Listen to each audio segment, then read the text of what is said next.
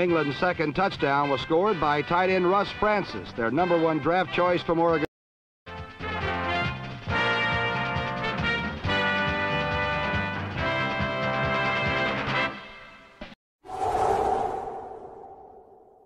In the fourth quarter, third stringer Steve Grogan, number 14, took over for Plunkett and finally gave New England some offense.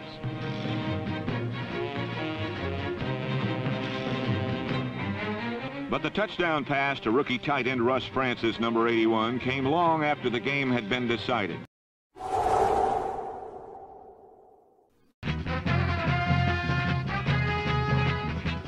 New England receivers operated in almost splendid isolation as the Dallas deep defense appeared locked in a mystic trance. But here a contrast exists within the same team. The Bills give up almost as many points as they score.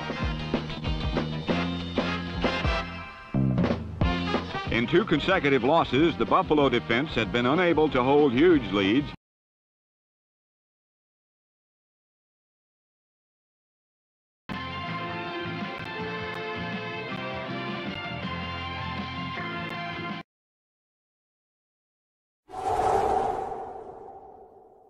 But the New Englanders seemed anything but intimidated.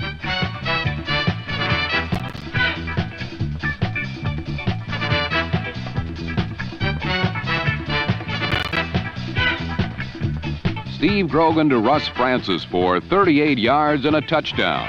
And suddenly the vaunted Steeler defense seemed slightly less awesome. A repeat shows that Grogan sent Stingley in motion, then play fake to his right, drawing Steelers with him and allowing Francis to drift into wide open spaces.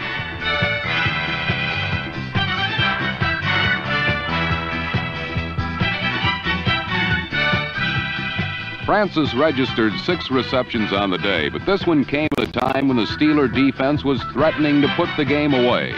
The Steelers never quite did recover.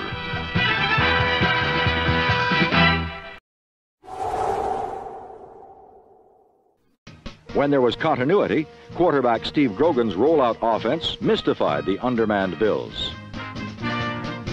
The threat of silky smooth receivers like number 81 Russ Francis make defenses respect Grogan's arm, but in effect pave the way for the planned runs that make the spindly general so doubly dangerous. Sam Cunningham's 22-yard carry on New England's initial second-half possession loosened up Raider linebackers, allowing Steve Grogan to get the ball to his most effective offensive weapon.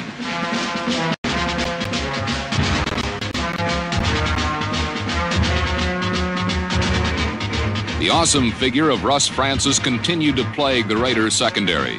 With Stingley and Bataha well covered, Grogan could find no other outlet on passing downs, but apparently he didn't need one.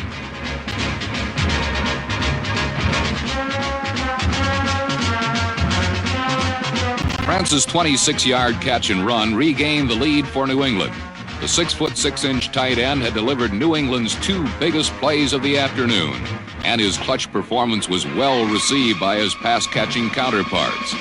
Another angle on the play reveals that Grogan looked the Raiders to the right, then threw back underneath to a crossing Francis, who left Raiders strewn along the trail. The odds makers said the Patriots didn't belong, but the Raiders were having a tough time convincing them.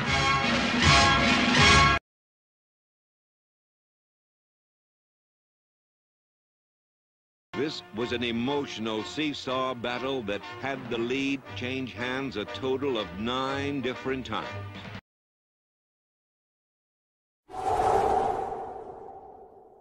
The Seattle Seahawks and the New England Patriots patrolled Schaefer Stadium last Sunday, merely looking for higher ground. But just when it seemed as though the top of the pile might be the only point above flood stage, the rains lessened, sending both teams in a panic to play as much as they could before the monsoon returned. In their haste, however, Seattle forgot to cover Patriot tight end Russ Francis, and this score left the finless Seahawks in the undertow. Darryl Stingley's 4 pass receptions exceeded 100 yards, and Grogan's flip to multi-purpose tight end Russ Francis put the game away for good.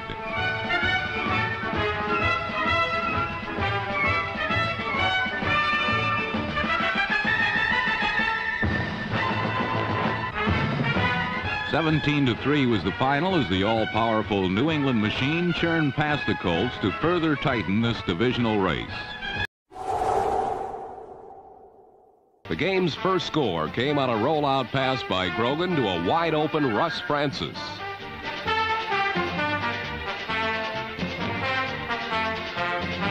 The touchdown gave New England a 7-0 lead, and another look at the score reveals that Francis, number 81, simply lost his imposing 6'6", 240-pound body in a traffic jam, then hid in the end zone.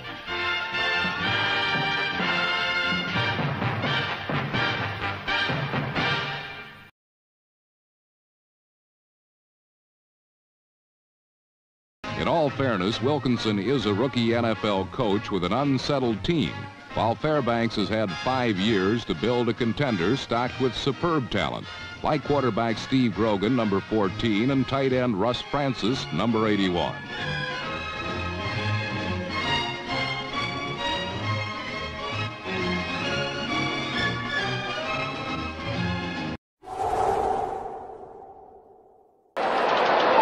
Second down and 10, 1:37 on the clock. New England has 2 timeouts.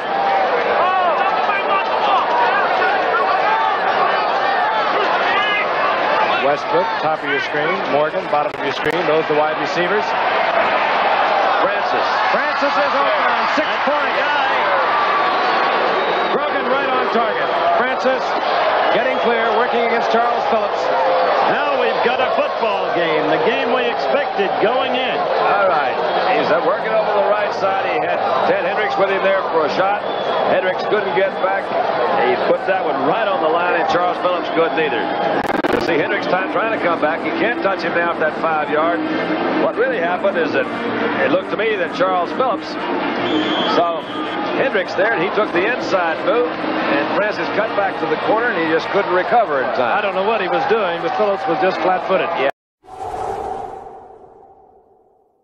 But by now, quarterback Steve Grogan has grown accustomed to rallying his team in the second half, and his accuracy down the stretch made the difference.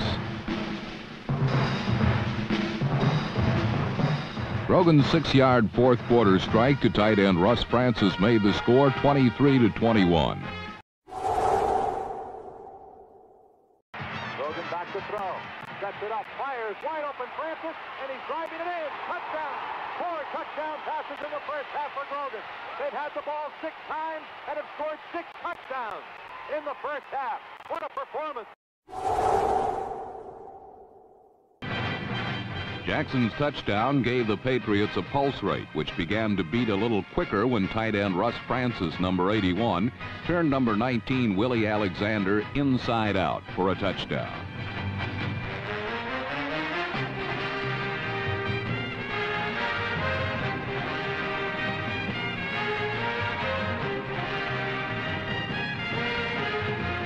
This was not to be the day for a miracle comeback from this talented but troubled team. They were clearly beaten 31-14 by a team that was as together on the sidelines as they were on the field.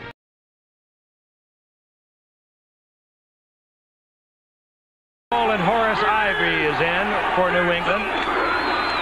Play action. Grogan gets the pressure. Man wide open. Francis. Oh, yeah. One-hands it. Oh, yeah. As we have seen him do so many times. And the Steelers have given up that long string of scoreless first quarters. New England on the scoreboard. They used up over 5 minutes on the drive. Steve Grogan and the Patriots found the sweet smell of success as they took on the undefeated San Diego Chargers.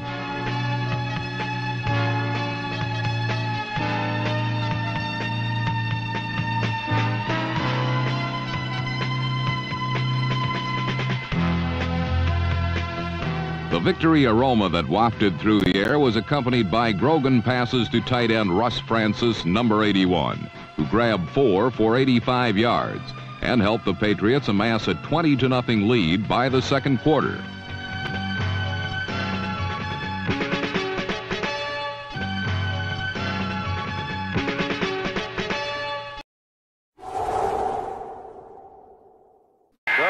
5, 2nd down and 10.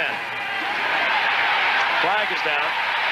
Grogan has Francis in the end zone. He sure does. The flag is down.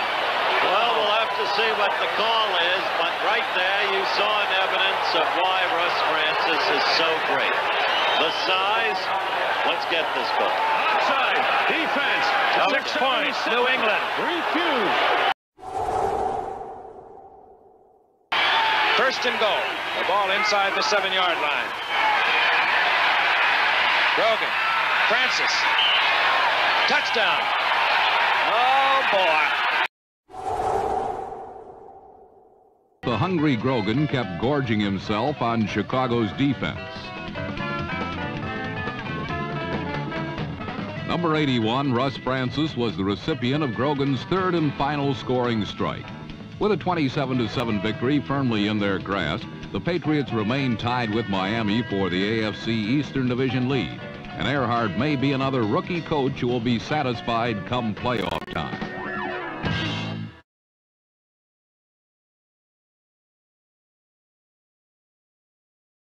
With the game safely tucked away, New England rested the ailing knees of Steve Grogan and turned their offensive scheme over to 3rd-year quarterback Matt Cavanaugh.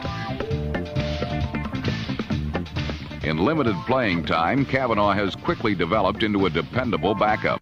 Against Miami, the former Pitt All-American came off the bench to hit Russ Francis for a touchdown.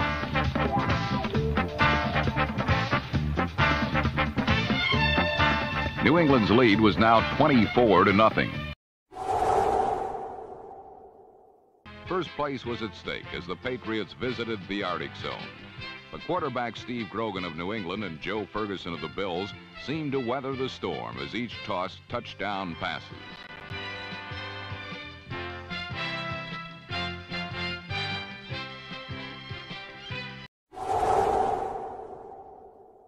But the most explosive force in the Patriots' arsenal was the quarterback who was having his finest season after 6 years, Steve Grogan.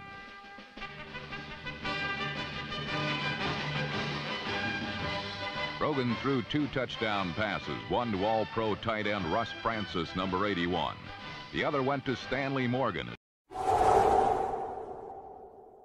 Steve Grogan, in the best game of his career, hit for 374 yards and 3 touchdowns as the Patriots refused to fold.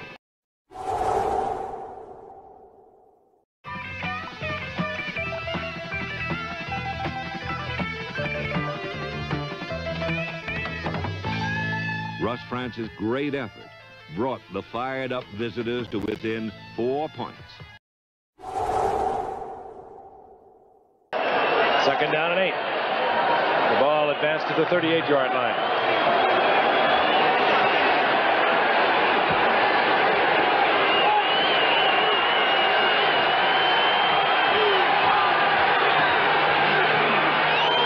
Cavanaugh back. Going deep for Francis. He got it. And Russ Francis somehow comes down with it in the end zone using his height of 6'6". Beautiful play, working against Glenn Edwards and Don Veselu. They had him blanketed, and nevertheless, Francis came down with it. I really don't know of another tight end in the world that could make that play. This was unbelievable. Well, that's my all-world tight end. I'm telling you, he did something right here. Great players make great plays. Cavanaugh threw it up. It was a well-thrown ball, but there are all kind of people around Francis. He catches it with pressure. It goes up, back in his hands. Unbelievable. Watch this. It'll hit in his hands. Great concentration. Watch his head concentrate on the ball. He never takes his eyes off the ball. And that was a pass that Veselu, I think, thought he had intercepted. John Smith for the conversion.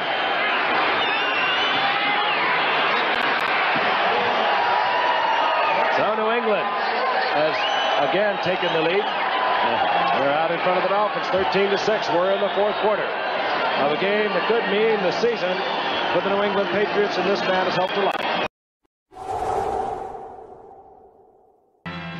New England maintained the upper hand with Cavanaugh's short to medium range passes.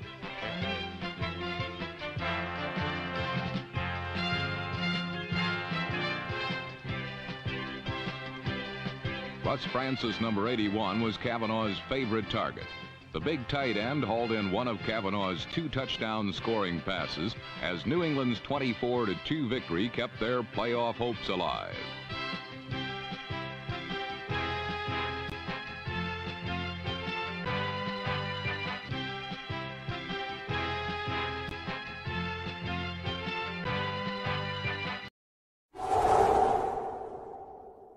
But the Patriots were fighting for a playoff spot, and quarterback Matt Cavanaugh responded by throwing for 233 yards and 3 touchdowns.